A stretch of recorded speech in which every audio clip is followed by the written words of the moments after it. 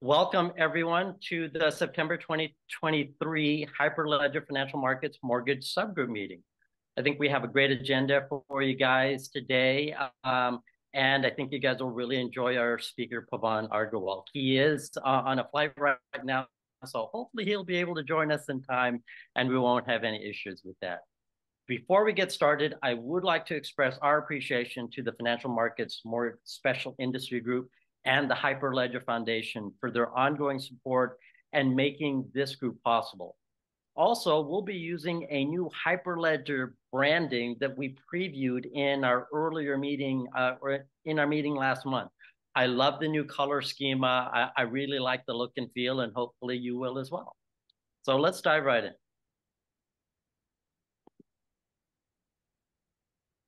Okay. We always like to start our meetings with the notification that this meeting is being recorded and is under the umbrella of the Hyperledger Foundation. So we ask that everyone abide by the antitrust policy and code of conduct of the Hyperledger Foundation.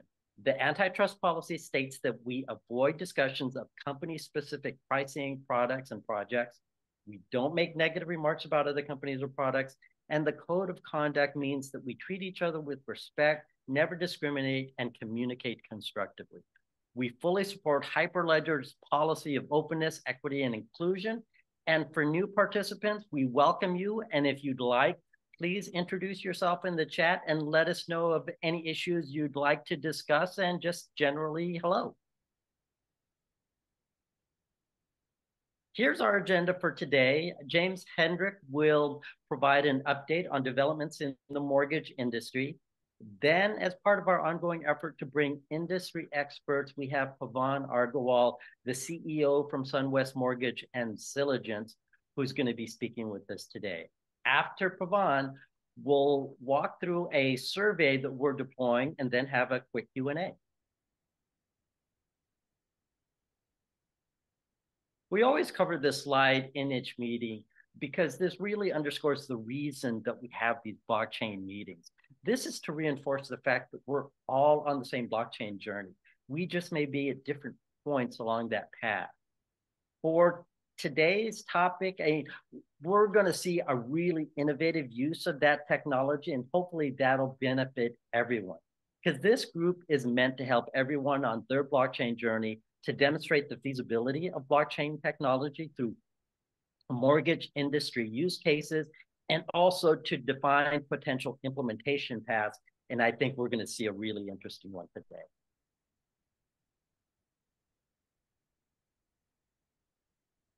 The next few slides I always mention are for those that are new to the Hyperledger group.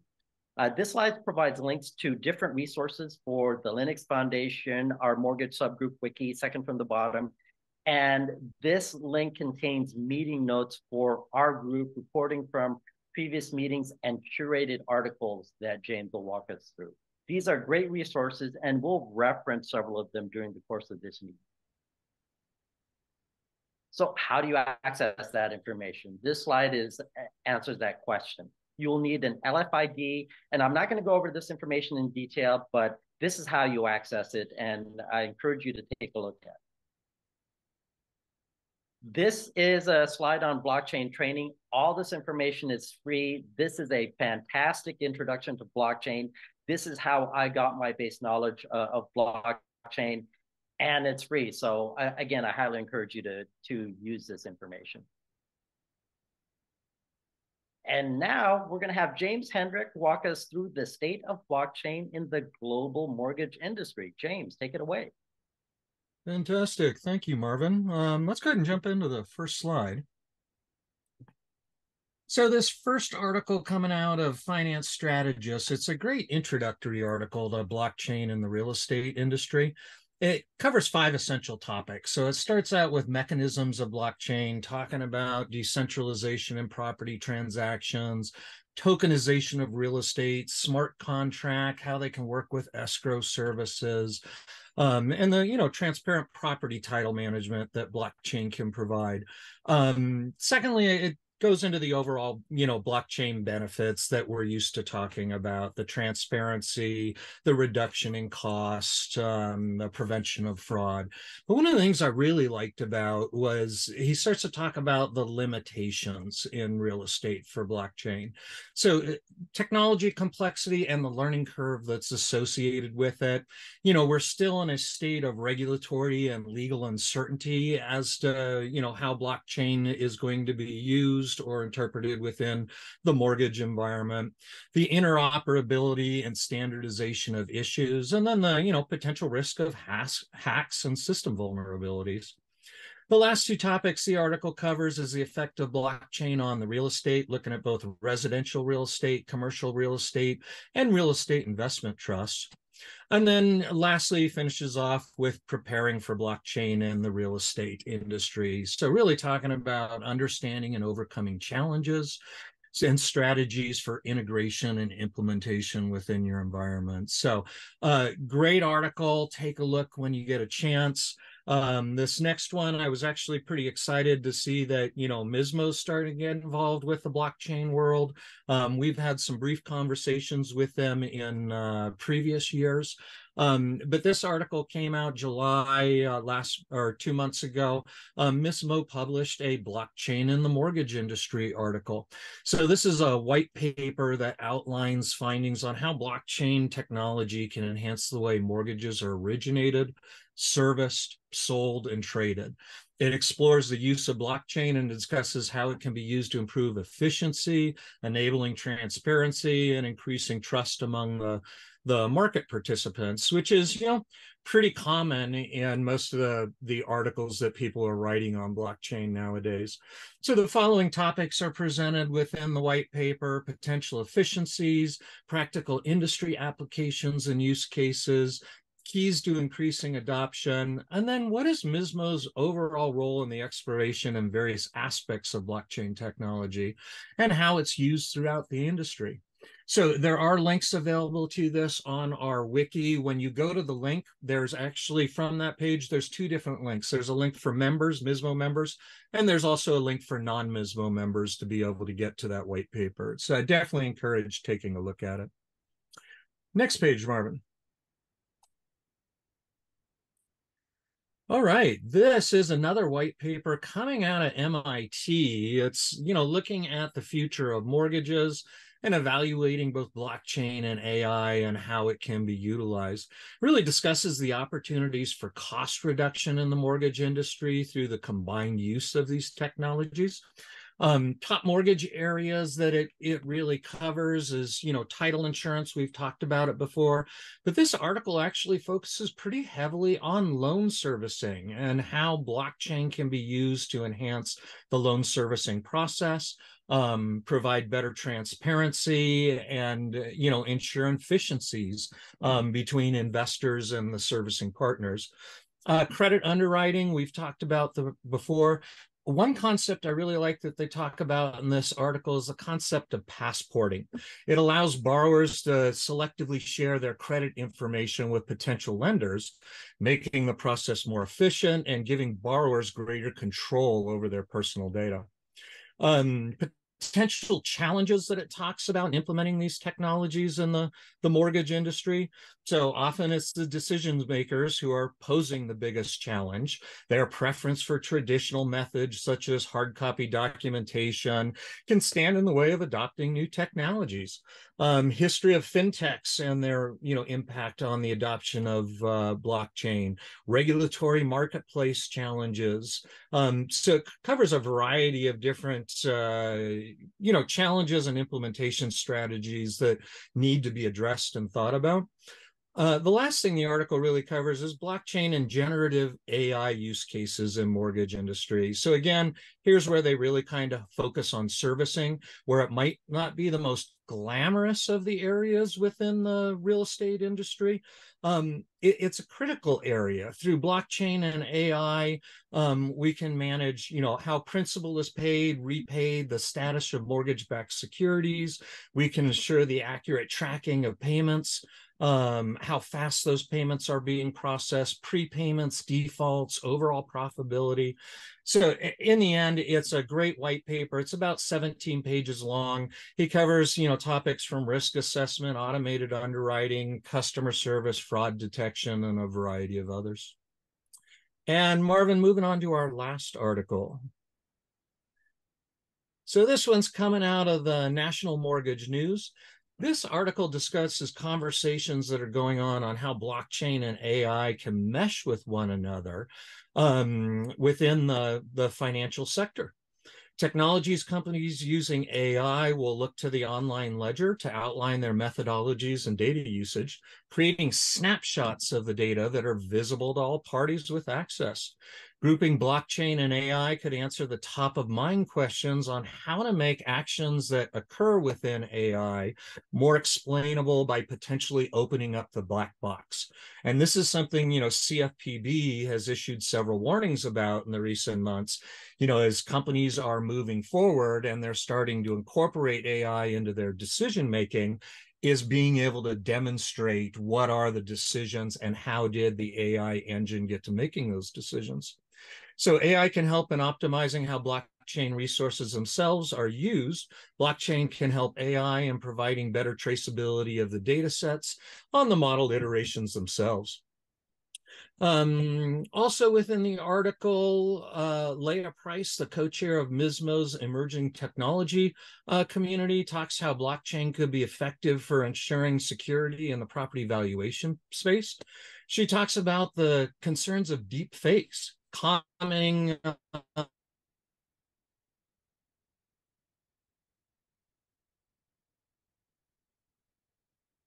it's very easy to get a photo of a house and cover up potential problem areas. But with an appraisal, you could put a hash and a timestamp on the photos, the data, the documents to make sure that, they're authentic and that they haven't been altered. The one thing that it does talk about in here, before blockchain and AI can really come together, some of the kinks still need some ironing out.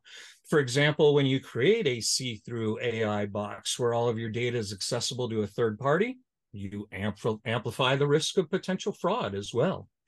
In addition, blockchain and AI still don't resolve the potential of bias within the industry as well.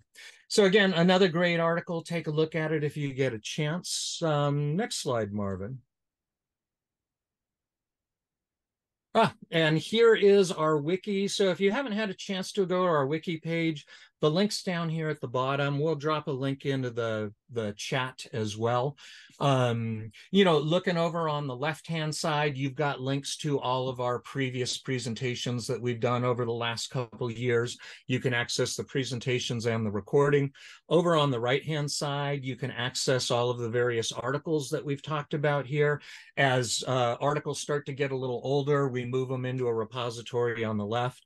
And then, Marvin mentioned earlier about the LFID and how to set that up. There's information in the upper right-hand corner on this site on exactly how to set up your LFID.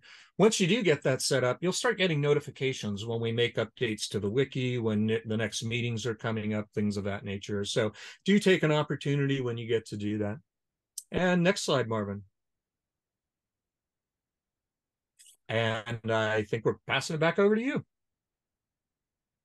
Thanks, James. That's great information as well. And I can see that our guest speaker is driving. So let me do a quick introduction for him.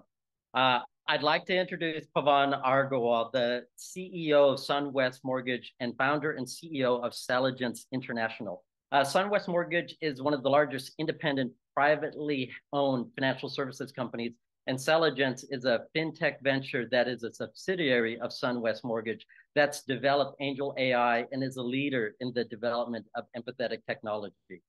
Pavan's vast experience and expertise make him a recognized leader in the mortgage industry. This includes being recognized by Housing Wire as the 2023 finance leader. In addition, he's provided educational coaching sessions at Loyola Marymount University. Pavan was also the keynote speaker at the 2022 Texas Blockchain Summit, a premier policy conference for Bitcoin, crypto, and the blockchain ecosystem. And he was most recently a keynote address at the 2023 Breathe convention in Las Vegas that took place this week. From his beginning as a first generation immigrant to receiving his bachelor's from UC Irvine, my alma mater, and now a leader in the mortgage industry, Pavan has reached the pinnacles of success and it epitomizes his tagline, "Nothing is beyond reach." Take it away, Pavan. That's a very gracious, generous introduction. Thank you, Marvin. We just finished Breathe yesterday and took the red eye from Las Vegas. I'm driving home about 10 minutes from home. And I'll flip the camera around. So you guys be jealous of Puerto Rico. You always seem to be going someplace, driving around. I think the next podcast ought to be, if you remember, where in the world is Carmen Sandiego? Where in the world is Pavan? That's the next podcast. Yeah, there's so much education to be done. That's why I'm flying around so much. Because and I had a podcast yesterday from Breathe itself on the Vegas conference floor.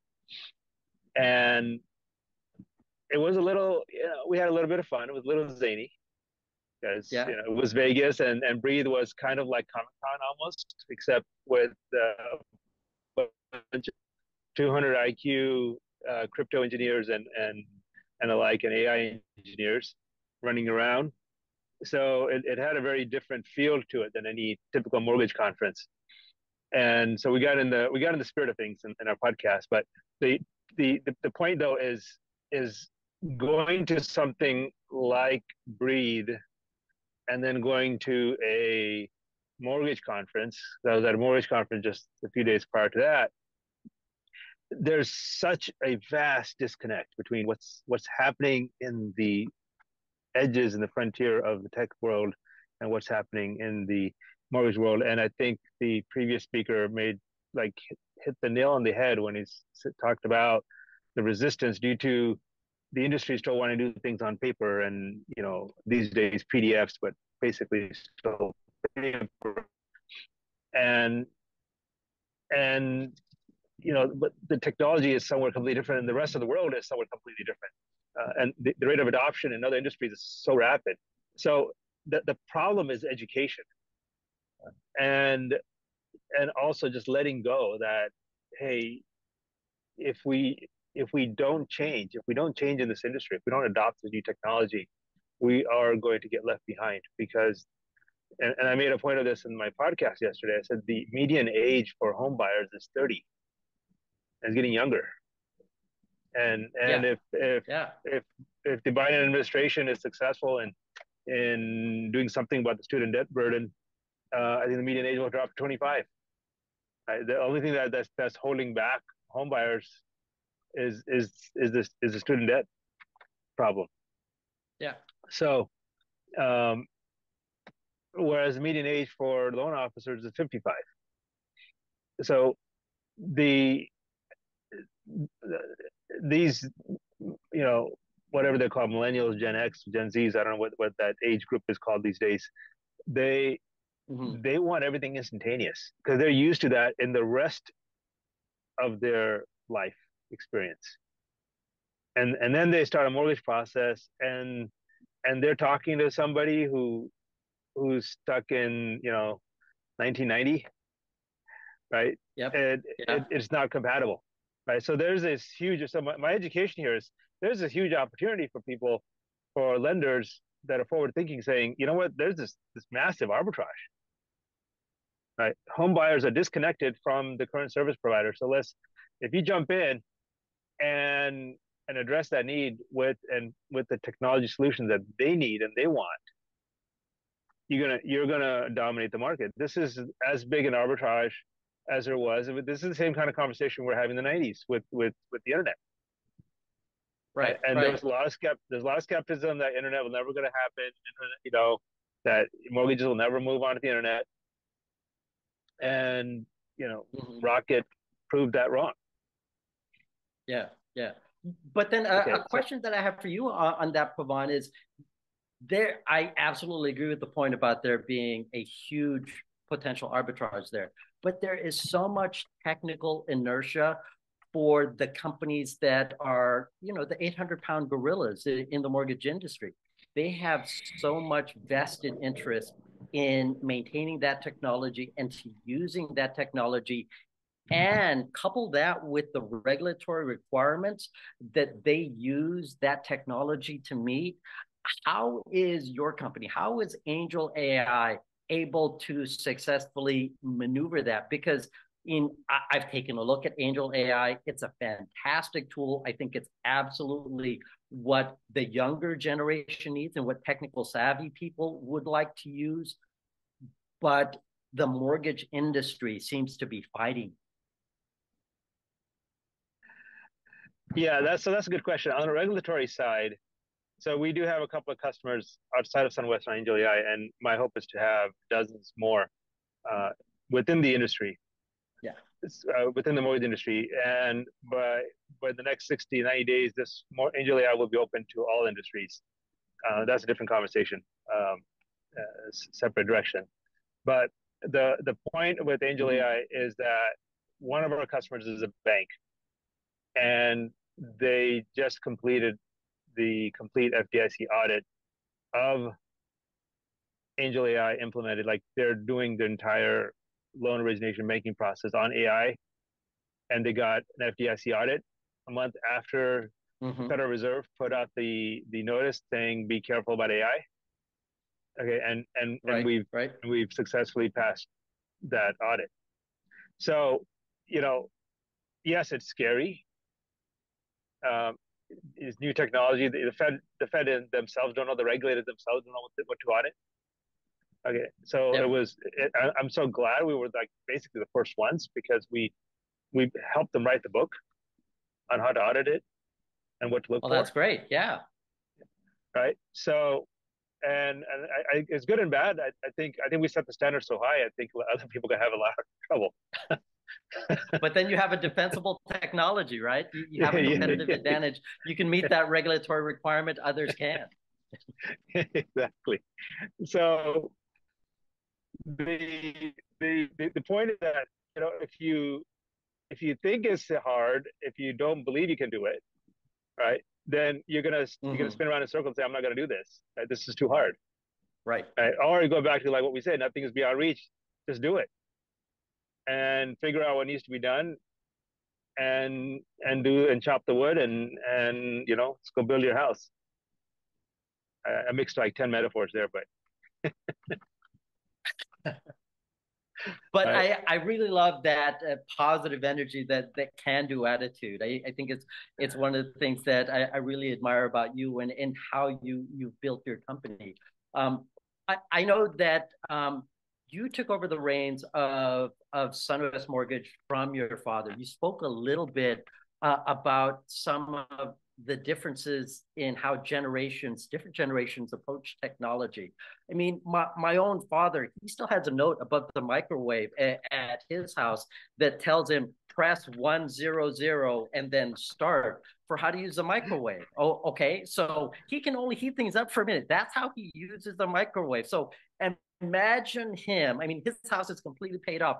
Imagine if he was to try and get a loan today, and he would be on the phone with me, Marv. Okay, I need to fill out this app, and then I'd be stuck there for the rest of the day. I mean, exactly. Talk to me about how you help that generation. Yeah, my mom's the same way.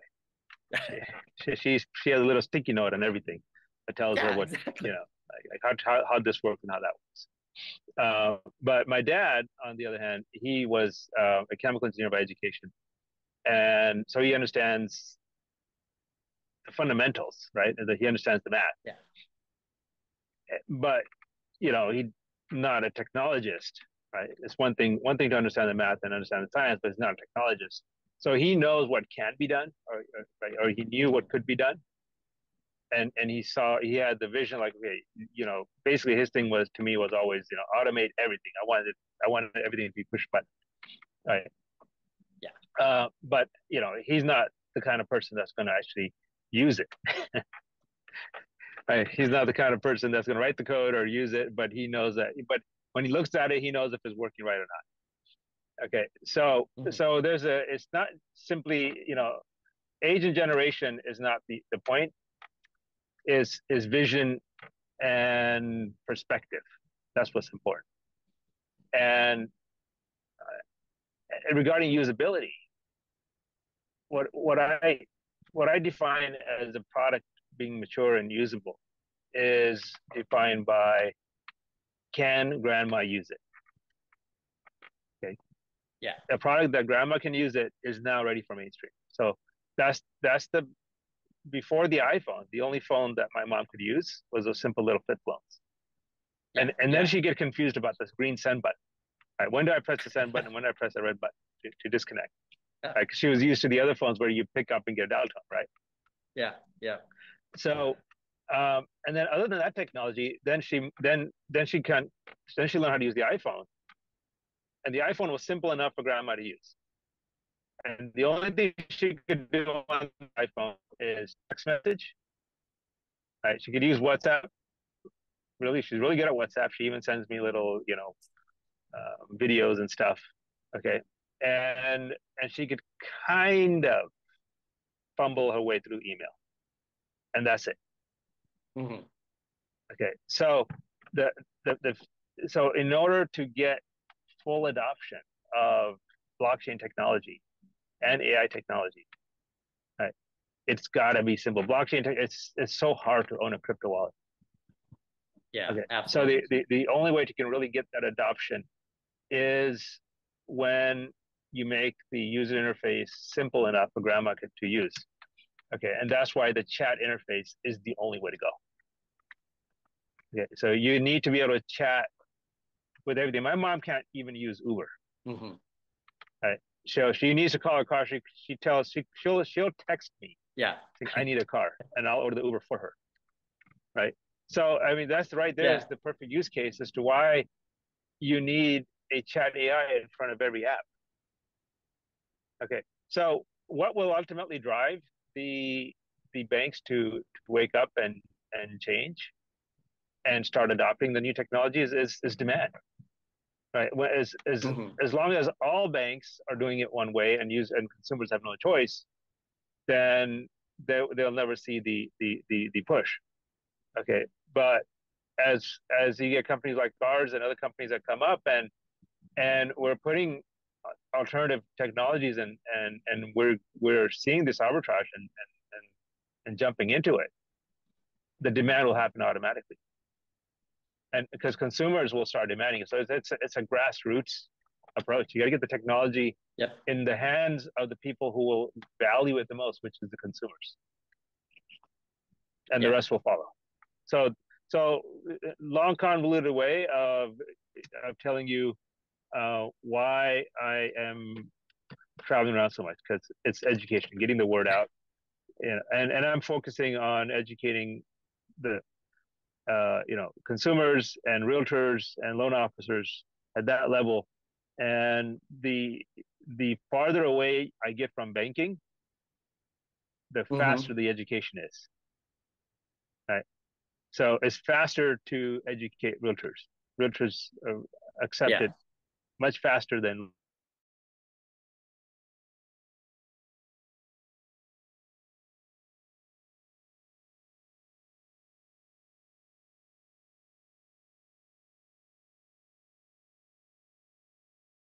the consumer. And I'm glad you mentioned realtors, because in several of the talks that you've had where you actually walk through Angel AI, and there's usually quite a few people there, and invariably there's always like one or two, sometimes more people that are realtors at the end, or brokers at the end, that say, this is fantastic. How do I sign up? Because the technology that you're walking them through shows them how they can be more efficient and make more use or better use of their time. it allows them to take advantage of the interrogative nature and the chat GPT feature of it. So if you start off with the realtor as the best or the first user of this technology, do you think that that will give you more a much stronger use case than, say, just having a retail presence where people log into the application and use it themselves? Which do you think is a better starting point to get to adoption? I would have thought that loan officers were a better starting point because we made it so easy for loan officers. Mm-hmm. But it's turning out because they're feeling there's some hurdles for loan officers to adopt it because they can use the tool and everything and it can do a lot of stuff for them, but then they still have to work with their old antiquated underwriting departments that doesn't accept Angel AI's answers, right? So it's kind of for them, it's like it's a two-step process. That's one barrier. The second barrier with loan officers is they feel a little threatened by it. They feel like, we at the last conference I was at, Originally Connect in Vegas, I had a loan officer who very plainly said that, this is going to do my job. And if and he basically spoke to the room at that moment and told the room that, hey, all you loan officers in here, if you're not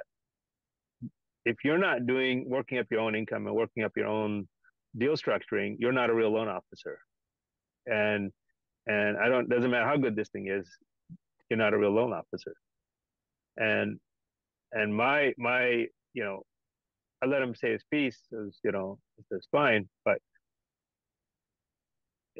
separately, here's the truth of the matter is if you're not out spending 99% of your time soliciting business and building relationships with your referral partners, you're not going to survive.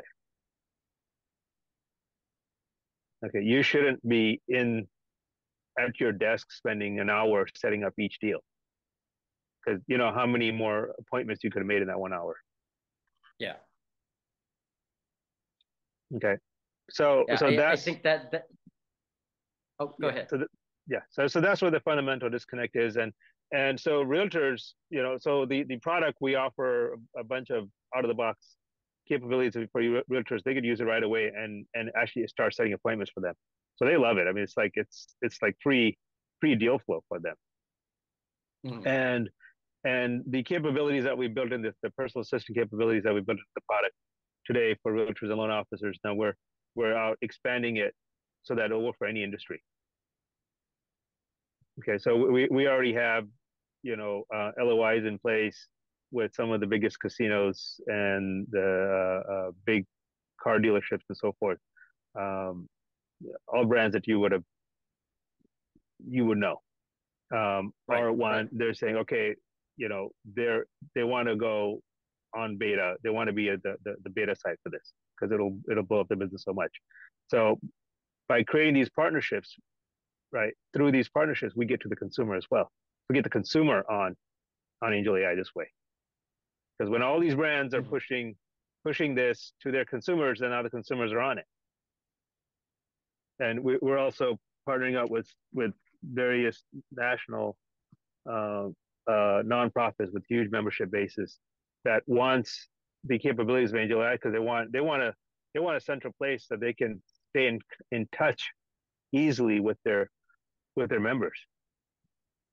So we're talking to government bodies that want the same thing. They're like, we get so many inbound inquiries from our, like, the city of Toa Baja right here, next door to where I live here. They get so much inbound inquiries that they just can't service them all. And so they came to us and said, can we just load all our policies into Angel AI and can it just answer the questions? And the answer is yes. So this is a general purpose AI. It's not just mortgage industry. The mortgage industry part of it made it rock solid because obviously you can't get it wrong in the mortgage industry, right? If you get it wrong, then you're complaining about buybacks as some people are right now. Yeah, and those are real expensive. Yeah, yes. So we're working with nonprofits, universities, large national corporations. They all have the same need. They all need to reach out to their customers in a more convenient way, in a data controlled, curated way. Right? They need to be able to talk to their customers. So when a customer asks them a question, they get an exact answer, not a ChatGPT answer. Mm-hmm. Right. And I'm really ChatGPT, glad that you yeah. mentioned. Go ahead. I'm really glad that you mentioned that difference, because that has been one of the consistent criticisms of AI engines like ChatGPT, that sometimes they just make up an answer if they don't have enough data. So how have you been able to, I know you guys have been working on your AI engine for at least 5 years. You guys have been working on it for a while. Uh, how have you been able to segregate that information such that your engine can use it, keep it protected from the world at large, and then continue to update it? I mean, because you're talking about massive computing requirements. And I know you said that that's been one of the key things that have made AI possible, is Yes. computing uh, resources are now so much cheaper and so much readily available. So how are you able to build out that engine that, from what you've just said, is better than ChatGPT? Yeah, well, yes, and the answer is that it's not ChatGPT or any Right. of the, so we're not subject to outside data. So we have our own massive data, store where everything goes into. Okay, so and we have our own Mm-hmm. engine that builds on top of it. Okay, so you have to keep the data pure if you are going to deliver answers that you can bank on. Okay, so here's the thing: when I put this in front of my loan officers, a couple of years ago, I understood that the first time it gave a wrong answer, the loan officer will never touch it again. Right? They'll Yeah. say, okay, that's nice, but let me talk to someone who knows. So one of the requirements when I rolled it out was it has to always be right. It's worthless if it's kind of right. Mm-hmm. It's worthless if it's very close but not right. Then it's still worthless, because then there's no confidence, and loan officers will never use it. So so the requirement has to 100% be right, and then for me to get the loan officer's confidence, I told loan officers that if it's wrong, I'll balance sheet the loan. Right? Yep. And it's been wrong a couple of times when it was a baby. It's never Uh-huh. wrong at this point. So I balance sheet a And few loans because of it, but I remember you making that claim, and I thought, man, that takes a lot of guts yeah, for offering to balance sheet the loan and using that true token as well. That's really part and parcel of how you do that. Can you speak a little bit about what has been the response to the true token? I know that in 2022, everyone was getting away from crypto because of uh-huh. Silicon Valley Bank. But then you had the true token, which is, in a certain sense, crypto, but it's slightly different. How has that been received? Well, yeah, I mean, we haven't released the version of the product with the fully blockchain integrated um, true token. So we're doing it outside of the blockchain right now, kind of old school, but the concept is the Mm-hmm. same. Okay, so we hope to have that release out in the next, by the end of the year. Uh, Yep. so the true token, once it's understood, it's very, very well received. Okay, so it is an education. Again, like anything, is an education process. Like the realtor has to understand that, you know, you mean with this certificate, with this token, you're going to fund the loan, right? And yes, you can make a no loan contingency offer. And yes, if the token says an appraisal is not required, you can make a no appraisal contingency offer. Right? So the only really way for them to understand it is to experience it once. Yep. So it is a sales heavy process because it's an education heavy process and getting the message out. So every time Yeah. whenever a realtor experiences it, they're sold. Because a lot of the bigger problem is there's a lot of noise out there. There's a lot of people out there that making claims, all sorts of claims, which when you look under the hood, it's not really there. Mm-hmm. But they're saying using all the right same buzzwords and they're talking along the same lines. Okay, so the average consumer, whether it's a home buyer, home seller, a realtor, or even a loan officer, right? Your message just gets lost in the noise. Yeah. So Yeah. so my strategy is just to yell louder. Yeah. That's a great point. I know I've been asking you a bunch of questions and you've been offering great responses. I want to open it up to the other people on the call as well to see if they had any questions of you and if there were any other thoughts as well. So anyone else on the meeting have a question for Pavan? Hey, while we're waiting on questions, Marvin, so Pavan, you said you haven't, released that full new version yet. What's the rollout plan for that?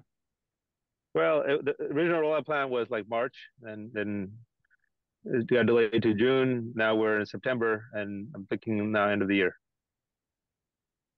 I'm curious too what you see as being the next stage for Angel AI.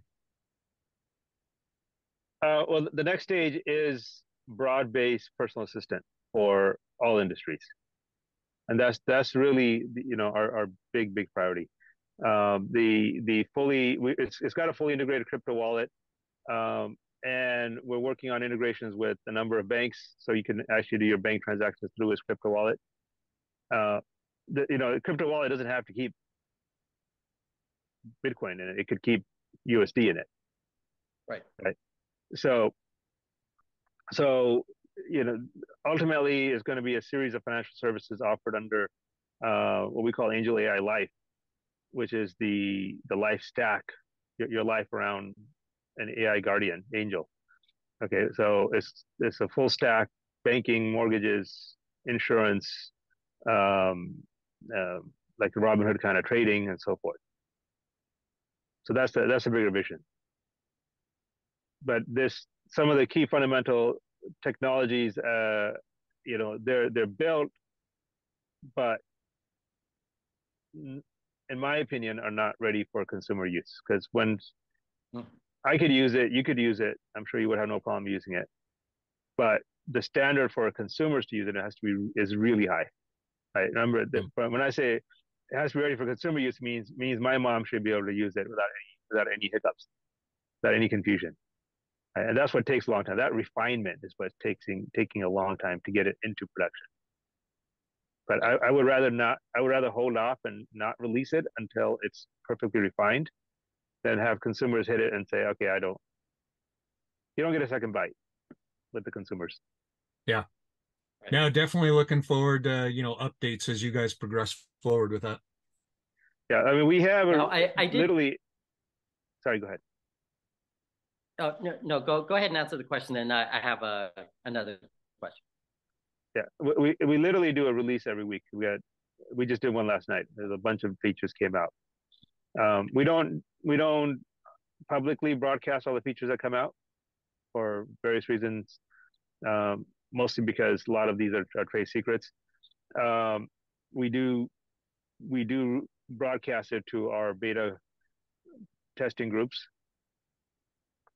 So we have a beta committee that both internal and external customers that jump on all the features.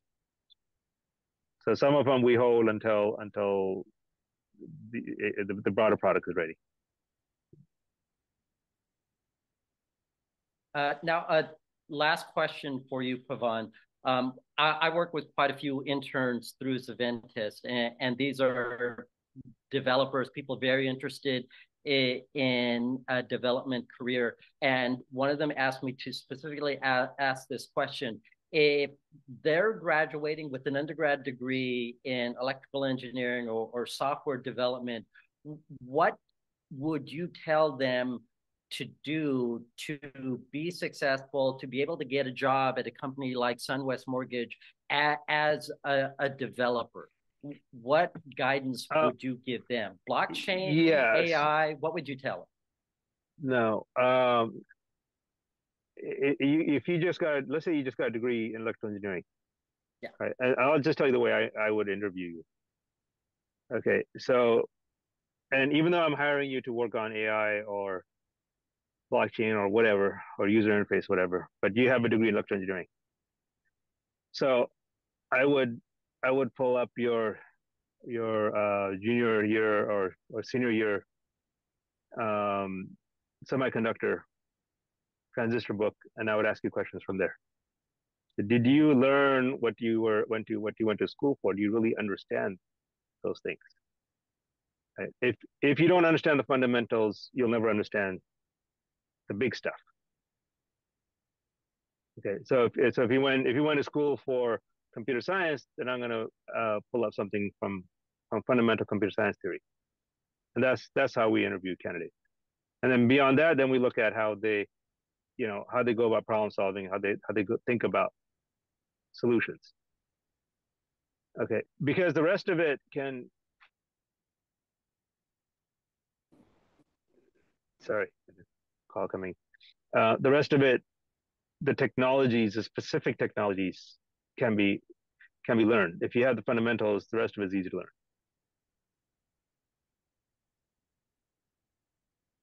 So I don't know if that answers the question exactly. I think it does. It preps them for speaking with someone like you, with the person hiring them. We did get some additional questions in the chat. I'm going to read them off to you. So the first one from Preston Howard: from prospecting to origination to underwriting, funding, and closing, what does Angel AI's tool practically look like in everyday use? What is it eliminating, and is it possible to see a demo? Yeah, just go to angelai.com and click on the chat with Angel AI, and you can start using it right away. And you go in there, you can ask her for a T-shirt. We always say just do that first. It's a fun little thing to do. Then you can just start asking her mortgage questions. You can whatever you want to do. And if you break her, let me know. If you find some bugs, let me know. And Preston, I also recommend taking a look at some of the YouTube videos that Pavan has put out there. They show some of the actual functionality. Pavan does a great demonstration, which I think some of your employees, and I think one of them was your daughter in one of them. So definitely take a look at those YouTube videos. Those are great. Yes. Another question.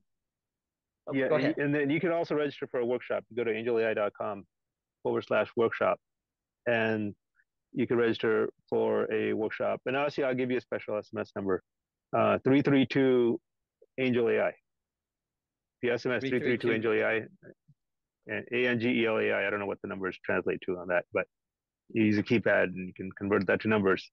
And you just SMS that number, and you just say your name, your email address, and when you have 1 hour available.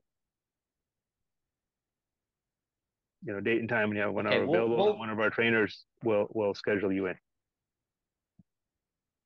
Okay, thank you, Pavan. I think that gives Preston a good answer. We also have another question from Elizabeth Green, and this is just to everyone in it, but I think you can answer it as well, Pavan. Can anyone please name a lender who will use carbon credit as collateral or payment, even in a three-way swap? I think this goes beyond mortgage and it is just more within the blockchain and tokenization realm, since they're talking carbon credit. Yeah, You mean Marvin, like saw that question come in, and while we've been sitting here, I've been trying to Google for any potential lenders in the mortgage area. But Elizabeth, as of right now, I haven't been able to find anything. But if something comes up, we'll grab it and we'll post it out to the wiki. Okay, thanks, James. Pavan, I know you've gotten to your destination. You've been doing a lot of traveling, so we'll let you go at this point.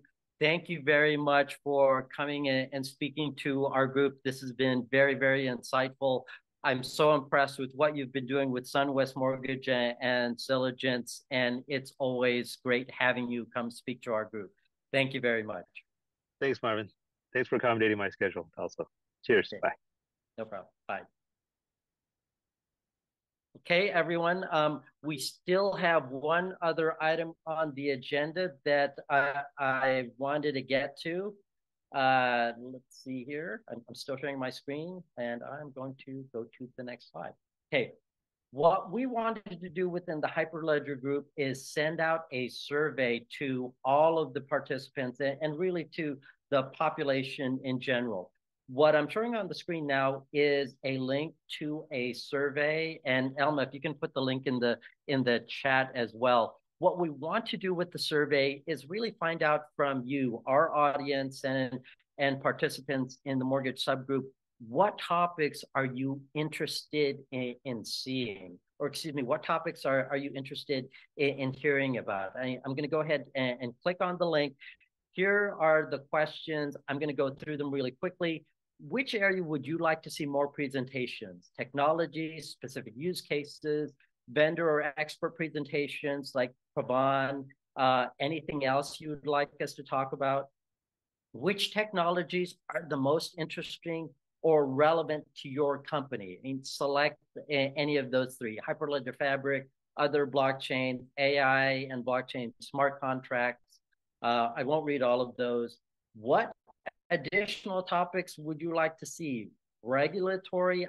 I know that we've been trying to get someone from the regulatory agencies to come and speak. We're still actively working on that.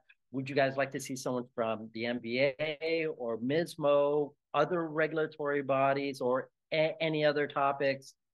And then the last two questions: share your thoughts on the level of technology and complexity in the presentations and whether you find it suitable. I know when we first started going through this, we were going through proof of concepts and we were showing actual errors that our team was getting as we were doing those proof of concepts. So a bit more technical then. Is that something you guys would like to see on occasion as well? Is that level of technology is appropriate? Do you guys want to see more business-oriented presentations?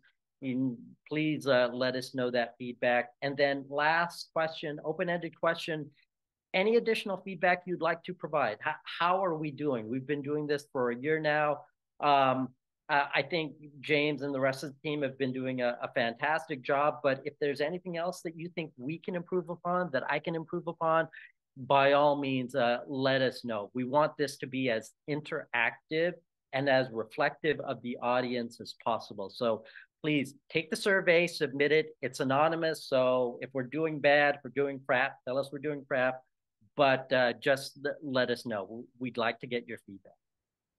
Yeah, absolutely. And I think we're going to have the survey open for the next month because we'll be advertising it out to people that weren't able to attend today. And we're looking to incorporate the group's feedback into our presentations for next year.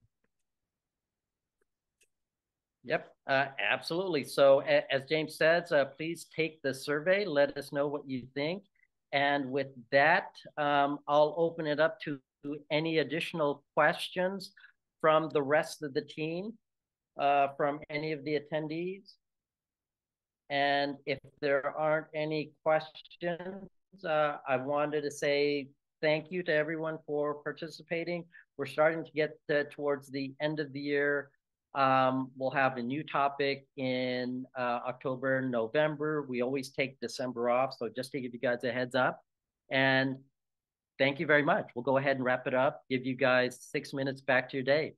Thank you, everyone. Take the survey. Have a great day, everybody. Thanks.